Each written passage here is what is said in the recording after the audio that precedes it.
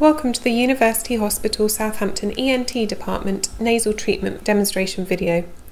You've been asked to watch this video as part of the management of your sinus or nasal condition.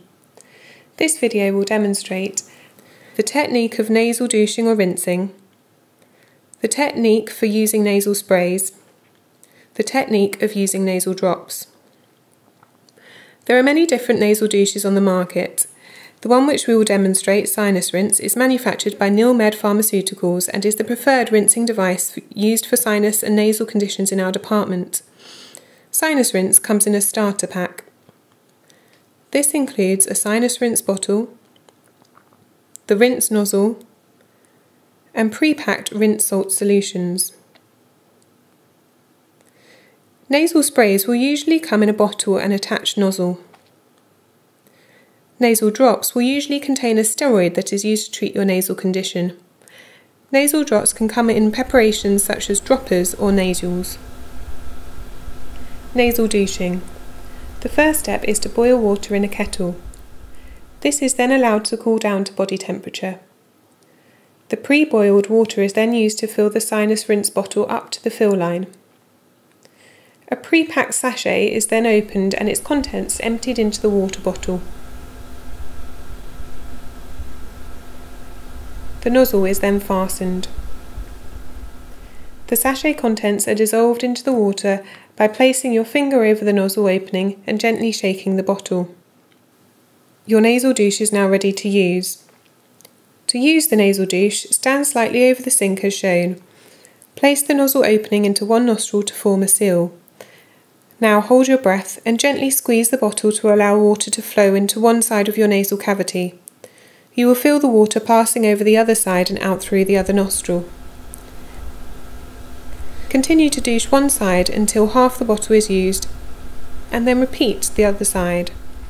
If you're using nasal spray or drops following the douche, it is important to allow 5 or 10 minutes to ensure that all the water has come out of the nose before applying these. Otherwise, the drops or spray will be washed out with the water and be ineffective. Once you have completed the nasal douching, clean the bottle or nozzle using water and dish soap. Thoroughly rinse with water and then allow to dry at room temperature.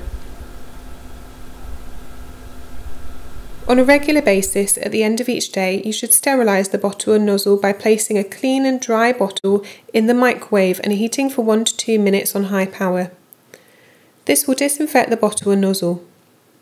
Alternatively, you may choose to use sterilising tablets, for example Milton, which should be used as per manufacturer's instructions. You should replace the rinse bottle every 2 to 3 months. Nasal drops. To use nasal drops, first lie back on a bed or couch with your head slightly tipped over the edge. Now place the prescribed number of drops into each nostril. Maintain this position for 1 minute. If using nasals, one squeeze normally empties half of the contents of the nasal. Nasal sprays. To use, firstly prime the spray. Then, with your chin touching your chest, place the nozzle into one nostril, directing the nozzle head towards the ear. The nozzle is then firmly pressed to deliver the contents. Repeat for the other side. Once done, a gentle sniff can be undertaken.